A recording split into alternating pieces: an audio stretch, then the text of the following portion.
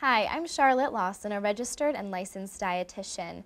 Now, if you're a diabetic or you know someone that's diabetic, you may have heard the term carb counting and wondering, how do I teach someone this? How do I learn myself? Well, I'm going to give you the basics as far as the carb counting program and carbohydrate exchange system. There are a couple different food groups that provide us with carbohydrates. First are your breads and your starches. These are the most familiar to people. You know, these are your grains, your pastas, your rice, any sort of grain like that. Now also, we get carbohydrates from our fruits as they have a naturally occurring sweetness, and also the dairy group. Most people kind of forget this one, but lactose actually is a sugar and does provide us those carbohydrates. Now, certain milk products, for instance the cheese or lactose-free, will not have that sugar, so those are a little bit of an exception to that food group, if you will. So keeping in mind, we have starches, fruits, and dairy.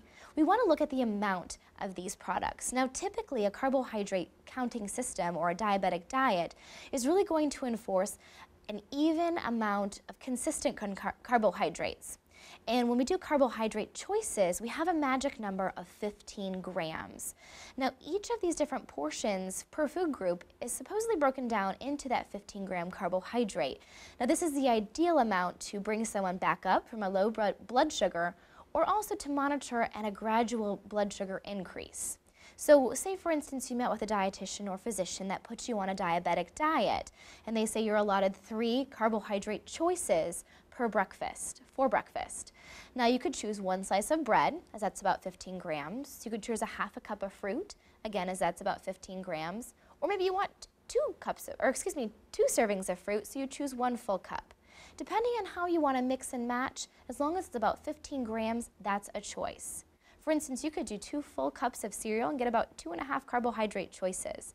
And those are your choices, even though it's kind of 1 portion of cereal for you. So let me reiterate, 15 grams is really the magic number. Try to keep your carbohydrate consumption consistent throughout the day, meaning try to avoid long periods of time without eating and also monitoring those 3 food groups that contain the carbohydrates. Now, that's just a little bit of information. Check with a dietitian in your area or check out the American Diabetes Association for some excellent information on carbohydrate counting and the diabetic diet. I'm Charlotte, and eat happy.